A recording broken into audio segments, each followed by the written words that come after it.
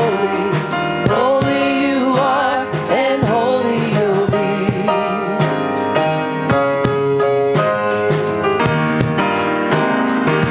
I call you holy. Hallelujah. I call you holy. Your name is holy. You are so holy to me. I call you holy. Your name is holy. Holy you are, and holy you'll be. Yeah, yeah, yeah, yeah, yeah, yeah. I call you righteous, Lord. I call you righteous. Your name is righteous. You are so righteous to me. I call you righteous. Your name is righteous. Righteous you are, and righteous you'll be. Yeah, yeah, yeah, yeah, yeah, yeah. I call you awesome, God. I call you awesome. Your name is awesome. You are so awesome to me. Has it been awesome to you this week? I Let me hear you sing. awesome. Your name is awesome. Awesome you are, and awesome you'll be. Yeah, yeah, yeah, yeah, yeah, yeah. I call you faithful, God. I call you faithful. Your name is faithful. You are so faithful to me. I call you faithful. Your name is faithful. Faithful you are, and faithful you'll be. Yeah, yeah, yeah, yeah, yeah, yeah. I call you healer, Lord. I call you healer. Your name is healer. You are a healer to me. Hallelujah. Great I healer. call you healer. Your name is healer. Healer you are, and healer you'll be. Yeah, yeah, yeah, yeah, yeah, yeah. I call you Savior, God. I call you Savior. Your name is Savior. You are a Savior to me. I call you Savior. Your name is Savior. Savior you are, and Savior you'll be. Yeah, yeah, yeah, yeah, yeah, yeah. I call you all that, God. I call you all that. Your name is all that. You have been all that to me. I call you all that. Your name is all that. All that you are, and all that you'll be. Yeah, yeah, yeah, yeah, yeah, yeah, yeah. I call you holy. Your name is holy. You are so holy to me. I call you holy. Your name is holy. Holy you are, and holy you'll be. Amen. Thank the Lord. Amen.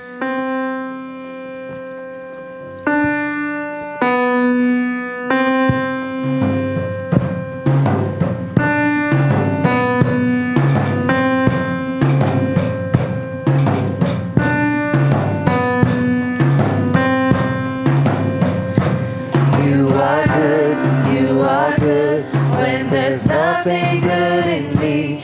You are love, on display for all to see.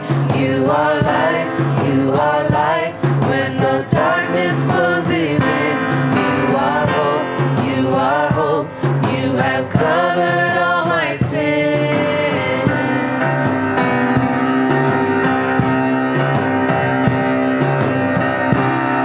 Our peace. When my fear is crippling, you are true, even in my wandering. You are joy, you're the reason that I sing. You are life, in you death has lost its sting.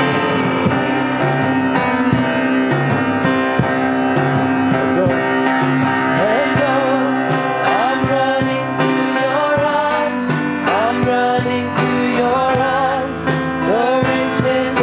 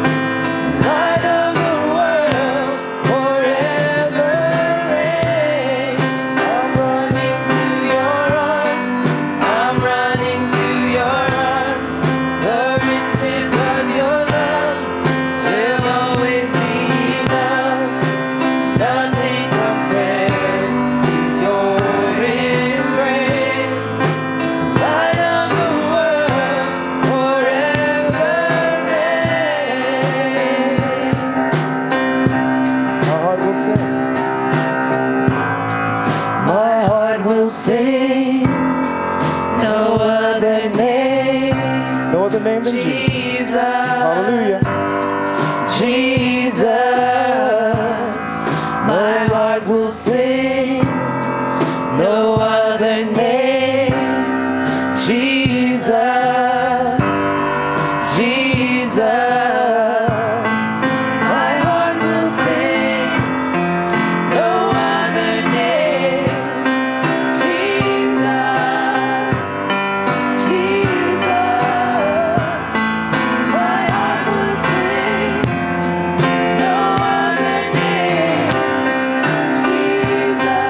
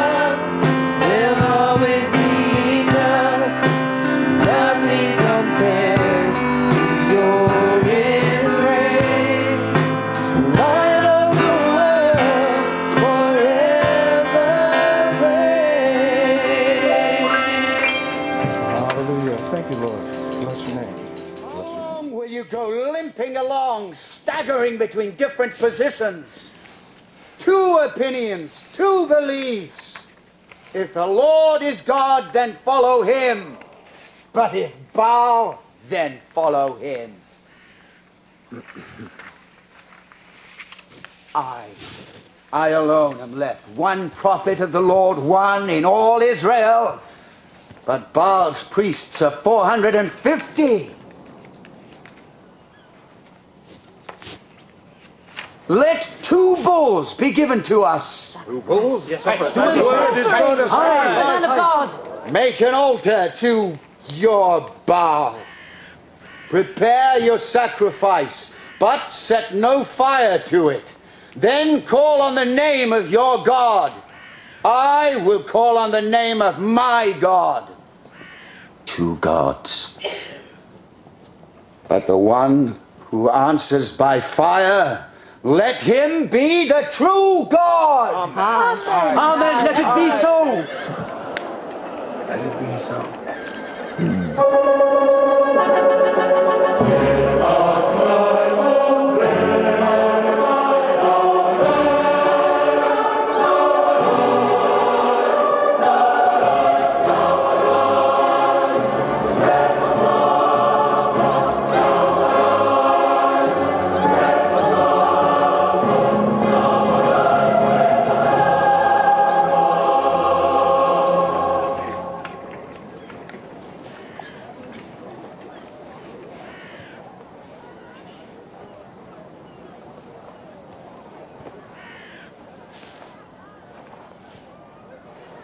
Call him harder, for he is a god.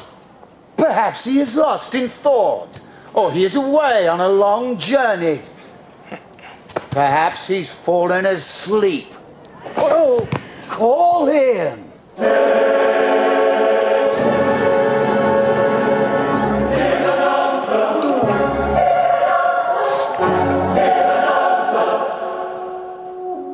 Come nearer to me, and I will rebuild the altar to the Lord, the God of Israel. Lord God of Abraham, Isaac, and Israel, this day. Now drench the sacrifice. Thou art God, and that I am thy servant. Lord God of Abraham. Let it be known that I am your servant, and that I have done all these things at your word.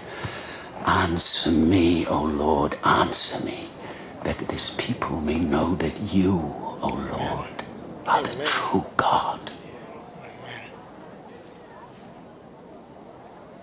O thou who makest thine angel spirits,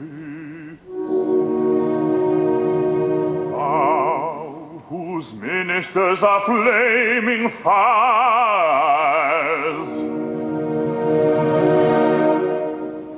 let them now descend.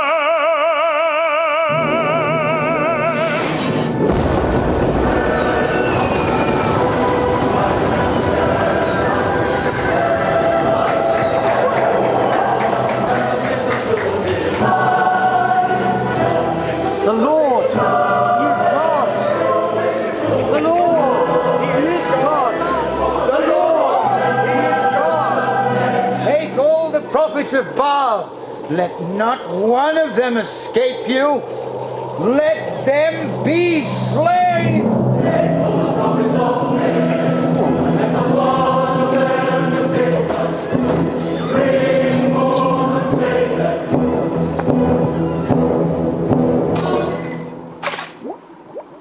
Okay, you can take it off, brother.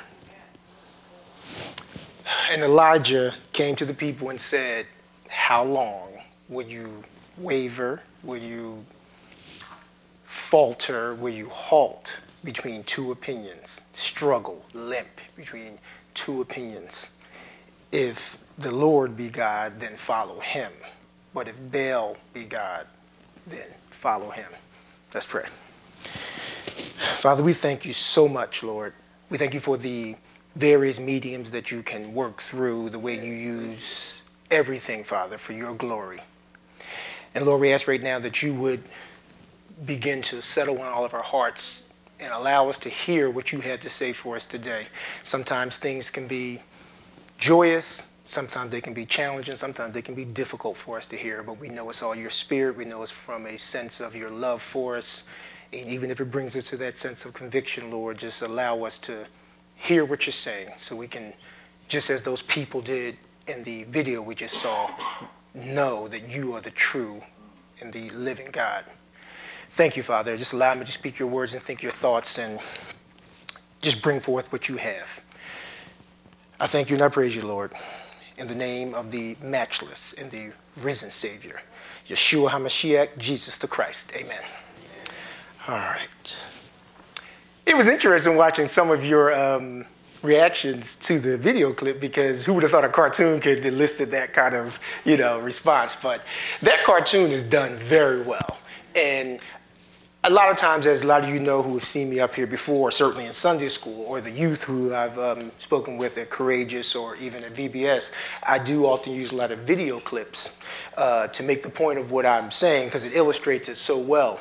And that was actually the best one, even though the actual video films of human actors, I saw that captured it the most.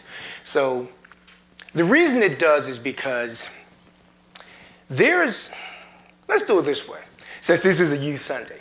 All right, those of you, certainly my own kids, and those of you who have been with me either at VBS or Courageous know that one time we spoke with you about how to read a biblical narrative. All right, you got the Old Testament, right? First Kings is from the Old Testament. And probably 40% of that book, of the Old Testament, of those books, is written in a style called narratives, a story. And God did that, the Holy Spirit did that for a reason, because narratives and stories really resonate with us, and that's why Jesus taught in parables, taught in stories, because people understood it. Now see, Jesus was a part of a generation that was auditory, so he spoke the word and they heard it, right? But as time progressed, people became more of a literature type, learning-based culture, because you think about somebody 60 years ago, they read the newspapers every day. They did a lot of reading. You didn't have to be the most educated person, but we were more of a literary culture. Whereas things have moved on, we have become a visual culture. And that's why when you see movies, they really are the storytellers of today.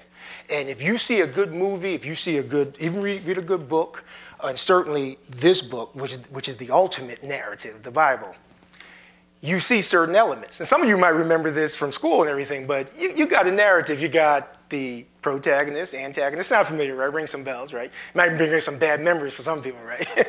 But you got the characters, you got the setting, you got the plot and all that. The Bible is no different. Now, how many young people remember when we talked about this before? When you look for the antagonist being, he's the good guy, the bad guy. Wow, silence. Go ahead, Josh, tell us. There you go, that's right. Good guy and the bad guy. So whether it's Jesus and Satan, whether it's Elijah, antagonist, the prophets of Baal, protagonist, right? Whatever it is, whether it is, any good literature has that. What you got is, whether it's, all right, let's go back to some more. Even if it's Hamlet, he has to have his Claudius, right? If it's Batman, got to have his Joker, right? You can go down the whole line. James Bond got to have his Dr. No. Maxwell Smart got to have his Siegfried. All those things are protagonists, like that, Pastor Tony. Went back for you. That was for you. But anyway. But now, so David has to have his obvious Goliath, right? See, the way it works in the Bible, though, is God sets it up the way. It says in 1 Corinthians 10, it says in Romans 15 that these things that were written, those things in the Old Testament that they were reading at that time and that we read now, were written as examples for us, right? That's right. So now, when you're reading this, what you need to do is see who's the good guy here, who's the bad guy here. And what God does is he often will set up a situation that, unlike the movie with the good guy can just come on, punk, and take care of the whole thing, clear the whole room and everything, and the situation is over. That doesn't happen in the Bible. He sets it up in such a way that only he can take care of this. No way David could beat Goliath on his own. That's right. There's no way that Elijah can obviously take care of 450 prophets of Baal on his own. So God has to intervene so you will know it's him. The person that's the good guy, the antagonist, he's the one that's promoting God's agenda. The person that's the protagonist, that's the one that's coming against God's agenda.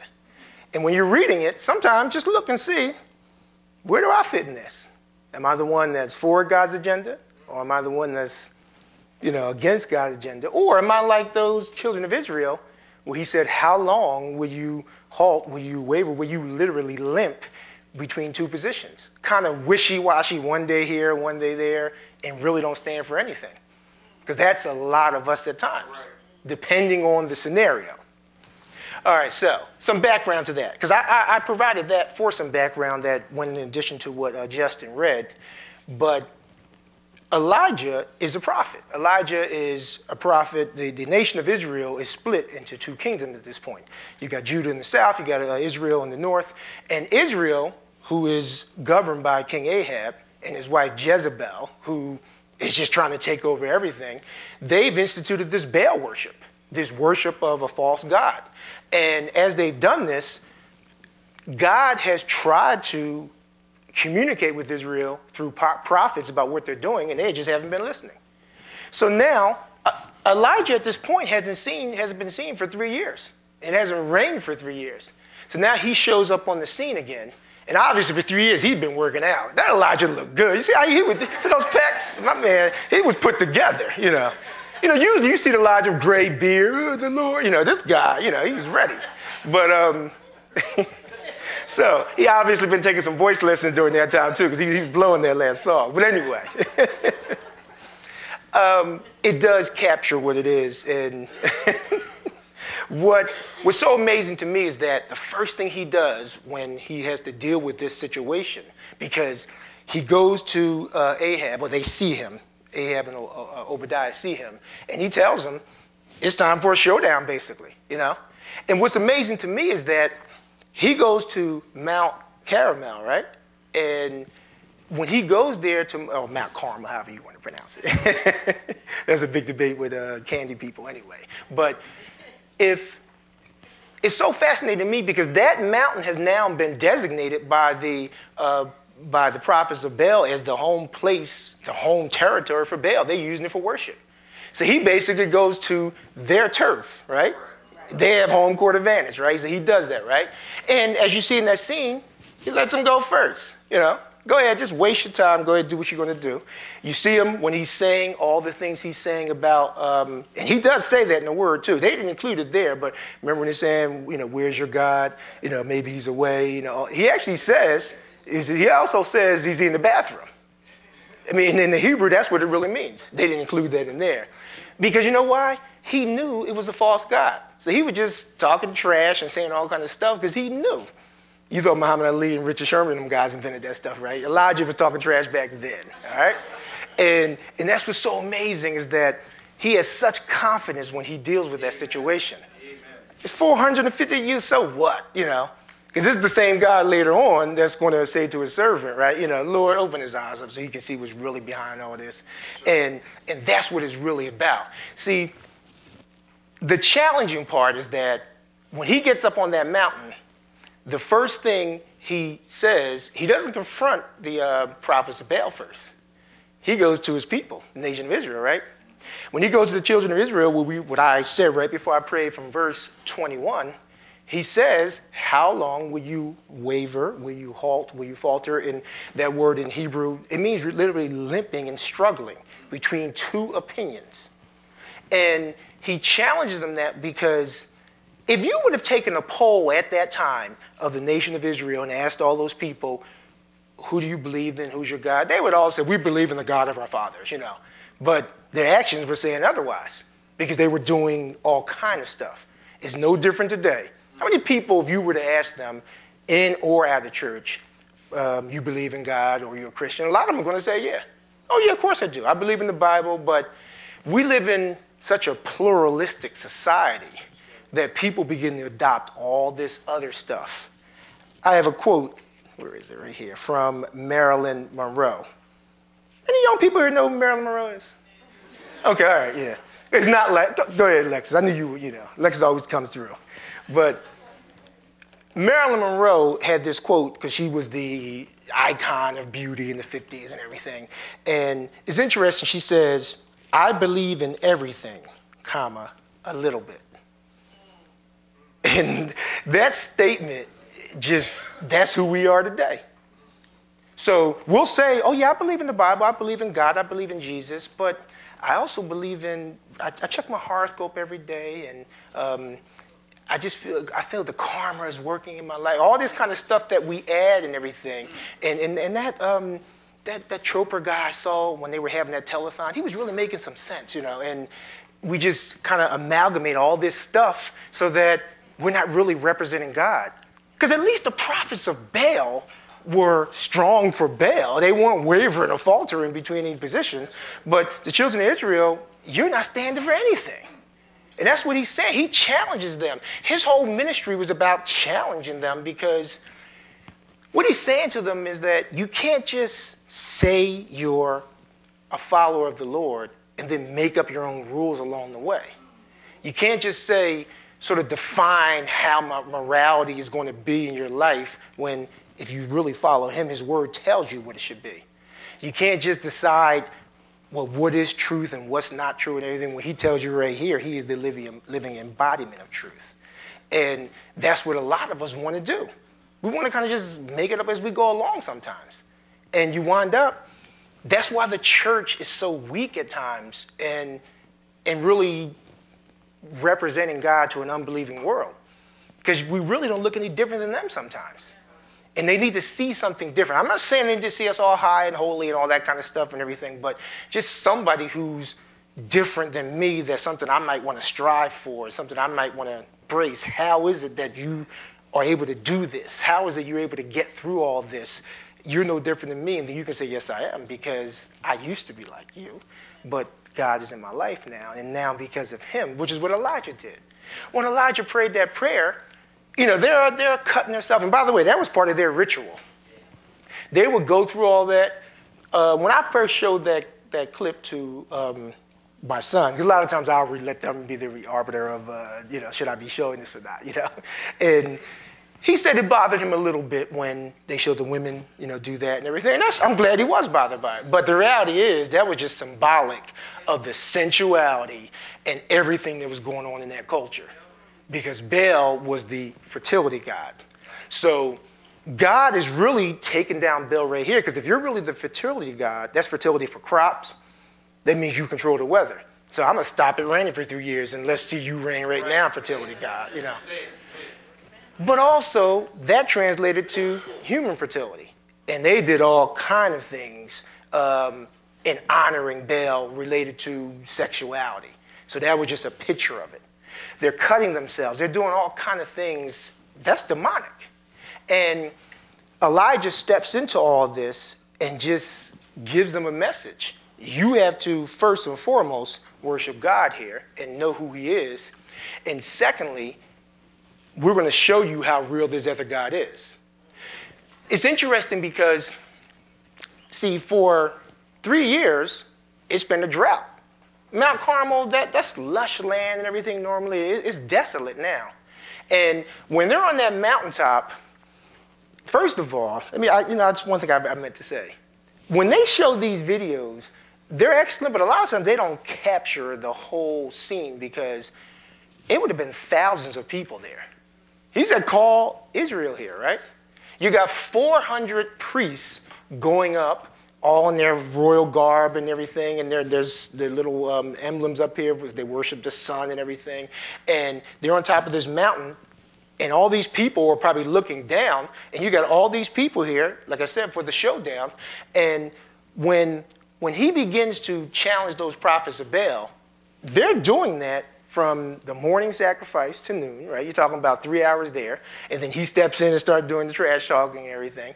And then after that, they do it for another 3 hours until 3 o'clock, the evening sacrifice.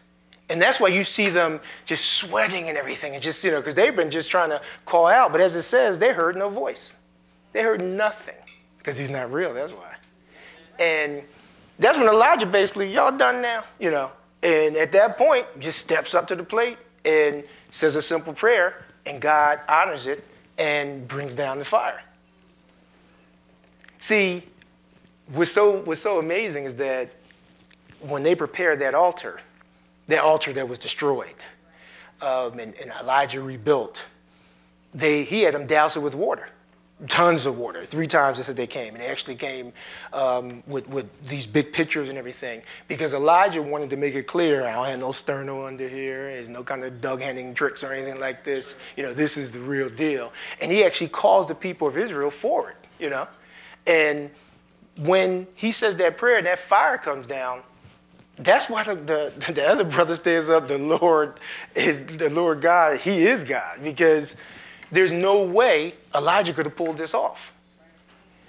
See, sometimes we can have a tendency to kind of take God for granted and take his grace and his mercy for granted. They did it. God had been gracious on them for 3 years, and they didn't respond to that. He brought judgment with no rain, and they didn't respond to that. So he has to send something even more radical into their life to bring them back. There's an urgency in Elijah's message when he says, how long? Because he knows they've been just playing around. It's an opinion that you see often today where you look on somebody's Facebook page and, okay, what's the other one you said, Charity? Instagram page, I'll bring it down a little bit. And you see somebody saying, he's Lord, but a few lines over, talking about something else that's not necessarily the Lord. It's 2 opinions. You see it when somebody has his word, I love him, Jesus is amazing, he did this for me, and bottom of the page, a little rainbow there. And you know what the rainbow means. And by the way, I am not saying that, therefore, we need to be hating towards anyone, but it's about God's standard. And when you try to keep redefining it, it becomes weak and it becomes limp, just like he's talking about here. When he says, how long, he's asking them in the same way that when I said when you read a narrative, you can put yourself in that position and see where you fall. God would ask us the same thing. Like, how long as the church, are we going to waver between these two positions and just limp through this and not have any power like Elijah demonstrated there in our walks? Because it's not even a walk if you're limping. And how long are we going to continue to go back and forth, kind of be one person maybe here, but another person out there? You know, nice family person, everything here, but get home and we're not so family oriented, you know. There are issues in the home and it's never dealt with because we're kind of faltering and limping between two opinions. There are people who are in ministry, who are doing things for the Lord, but there's another part of their life that is not glorifying to God. And it doesn't mean that God can't use them, but he's saying, come back. Now, a lot of you are probably familiar with this song. This is U2 when they heard about a gospel church that was starting to sing their song. And notice the lyrics, too.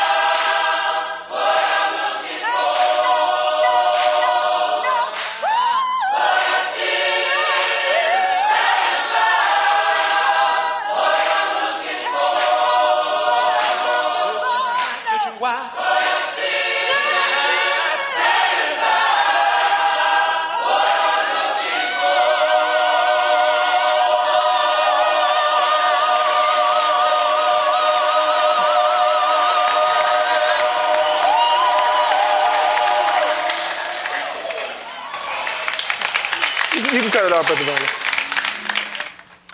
Bonner. Now, how many people are familiar with that song? Exactly. If you're a certain age group, it's hard not to be because when U2 released that in 1987, I mean, that song, that whole album, Joshua Tree, just blew up. And that song, in a lot of ways, was a mantra for a lot of young adults. who are quote unquote searching, still haven't found what I'm looking for. And I've heard people, and I've read stuff online when people compare to the Psalms and David and everything, and in some ways it's probably more Solomon-esque because it's more like Ecclesiastes. Because when he's saying that first part, he's talking about kissing honey lips, he's talking about what he did in the world as with women, right? That's no different than Solomon, when he's tried all these things.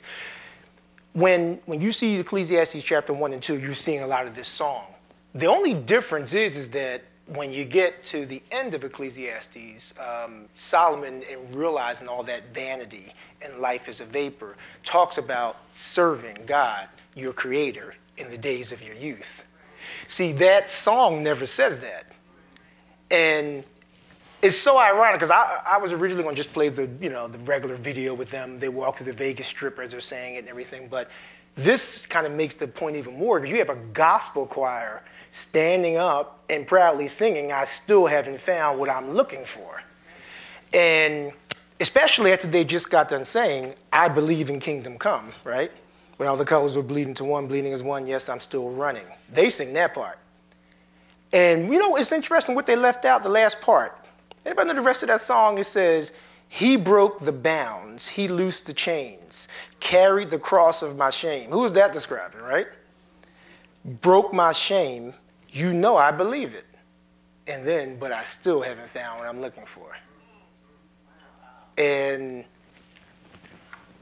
as stinging as that sounds, in a lot of ways, Bono there captured where a lot of us are in the kingdom. And that there are a whole lot of people, and in particular, as I'm saying this on the Youth Sunday, who know what he did, can say all the right words, give all the right answers, did all the VBS and all the different retreats and everything, but still haven't found what they're looking for. And it's because we're faltering between two positions, just like that song, kissing honey lips on one hand, but knowing this on the other hand. And the reason you haven't found what you're looking for is because you haven't met the true and living God. I'm not talking about going to church. See, when Elijah tells them to come back, he says, follow him because he's God. Not because my parents follow him, not because it's the right thing to do, not because it'll help me out and good people do this, but follow him because he's God. And if he's really God, if he's really Lord, then that's going to make all the difference because that's what Elijah was able to demonstrate there. Elijah saw 450. Really, it should have been around 900 because the other ones didn't even show up, the prophets of Ashtoreth, And maybe they knew the deal, I don't know, but for some reason they didn't show up. And the reality is that he was able to do this because he was challenging them to know the God that he knows, the God that had fed him when he was out in the wilderness all that time, the God that had just raised people from the dead, the God that demonstrated power in his life. And really what he's saying, he can demonstrate the same power in your life. You don't have to limp between these two positions. You don't have to limp through life. He called us to an abundant life. And that's not that, you speaking the Lexus and into existence and all that trash you hear on TV and everything. I'm talking about an abundant life where you overcome all these obstacles, where you still might have sickness, but he's overcome all that. So he gives you a different spirit, and he might actually heal you so you can have a testimony. But it still goes back to how long are we going to waver between these two opinions? How long?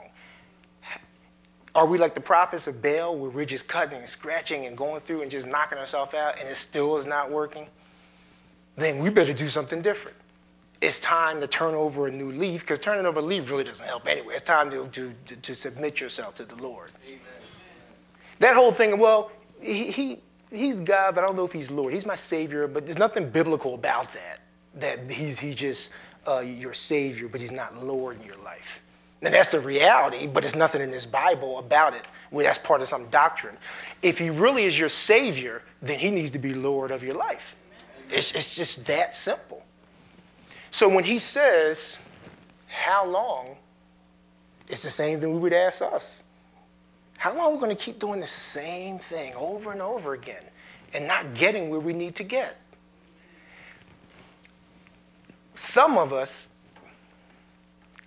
play with sin, where we kind of go back and forth and kind of, it hasn't, from your perspective, mastered you, but every so often it kind of calls your name and you kind of caught up into something, and we just kind of go back and forth because you're not wholly given over to it where you would see others, and that's the problem because you see, well, at least I'm not as bad as that guy. But you're right where the enemy wants you because you're ineffective, just like Israel was for the kingdom. And that's what Elijah's saying. That same spirit is here today. Just make a decision. If he's God, follow him. And once you follow him, once you stand up, you have the same boldness that Elijah had to do things in your family that you probably didn't think you could do in the past because these people are going to drive me crazy, but he gives you a sense of patience, a sense of forgiveness, a sense of authority. You certainly need it in a classroom because anybody who's in the classroom knows, think about the things you hear in school from other young people, right? Think about the mindsets, think about the profanity, think about the lesbianism, all that kind of stuff. And I know we don't always say certain things like this, but this is a reality that if we're going to deal with it, you only can deal with it through him and his word, because he's overcome all of that. So that's all I'm going to say is that how long? Because it's not simply we do it because we're in a pluralistic society, and that's certainly true because we don't want to offend, and if you say the wrong thing, you know what it's about, But it's also because we like to play with sin. And some people were wondering why I had this up here early. I got this out of the refrigerator, by the way, downstairs. So I didn't drink it, whoever it belongs to. But this, in comparison to this, right? Now, if you're immature, kid or something, maybe not a kid at times, which one's going to look more appealing? Exactly, yeah. And everything about it, nice and bright and orange. No natural liquid is this color orange, Orange juice does not look like that, And it's done for a reason. That said it would take the same exact way without that orange in there, but they put it in there for a reason, It's appealing. You open it up, okay, here's the big, here it's coming, and the bubbles are coming up and everything, and all that, and it's tons of sugar in it. It's so much, you got carbonic acid in it, you got all kind of things to make it more appealing. And when you put that in there, first of all, you got to add more sugar to overcome that. So when you finally drink this really doesn't quench your thirst. I mean, it has water in it, so if it's quenching at all, it's the water in there that's quenching it. But anybody knows you're really hot and sweaty or something, you drink this, you're going to feel thirsty a few minutes later, Yep. But see, this doesn't really look all appealing, right? Well, it does to a seasoned person who knows, this is what I need for my body. But this, while it doesn't look like this and it doesn't sound like that and everything when I open it up, this is what we need. This is healthy for us. It's the reason the Holy Spirit is often, and when you see pictures of God, you see them in a refreshing way of water. Because to that culture, this wasn't around. So they knew that this was refreshing. We've been conditioned to think that this is refreshing, but this will leave you empty. And if you drink enough of these, it will leave you unhealthy. And just like Jesus said to the woman at the well, when you drink this, you won't thirst again. You drink this, you're going to thirst, and therefore, you're going to want more. This is addictive. And it's purposely made that way with the right amount of sugar and everything. So you'll come back for more and they got you. And that's just the way sin is. That's why sometimes we're faltering between two positions because we want this when really we need this. And it's about cultivating an appetite for this. When you cultivate an appetite for this, you do it through that drinking of the water of his word. You begin to read his word, you begin to meditate on his word, and he'll begin to show you some things. It's just, how long? That's all I got to say is how long. It's time for a change, guys.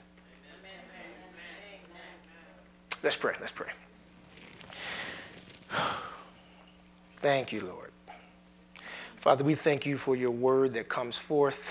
We thank you for the understanding. And Lord, we ask that if there's someone here who has been convicted, just allow that sense of conviction to really not let them take on their own mindset, but just be drawn to you as a result of that, because that's what conviction is all about, Lord. If there's anyone offended, Lord, let them deal with it through you and your word. If they got to struggle and wrestle, just let it go to your glory, Father. Father, I pray for everyone who's here. I pray for the young people who are here. I pray for those who don't even know you, Lord, that you would allow us to truly give ourselves over to you so that we won't limp between these two positions. And when we give ourselves over to you, and that means all of us, Father, our heart, our mind, our souls, our work, Lord, our families, our dreams, Father. Just take all of that and just use it for your glory. And let this be a time that hopefully someone will step up, just like Elijah, whether it be on their job or their family, in their school, and truly begin to represent you with that same power and that same authority. And just like he rebuilt that altar, Father, help us to rebuild the altars in our lives so we can start that devotional time with you if we've been away from that.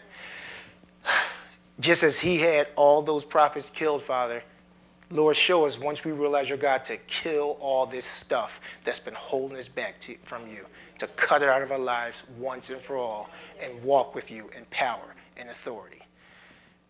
In your name I pray. Amen.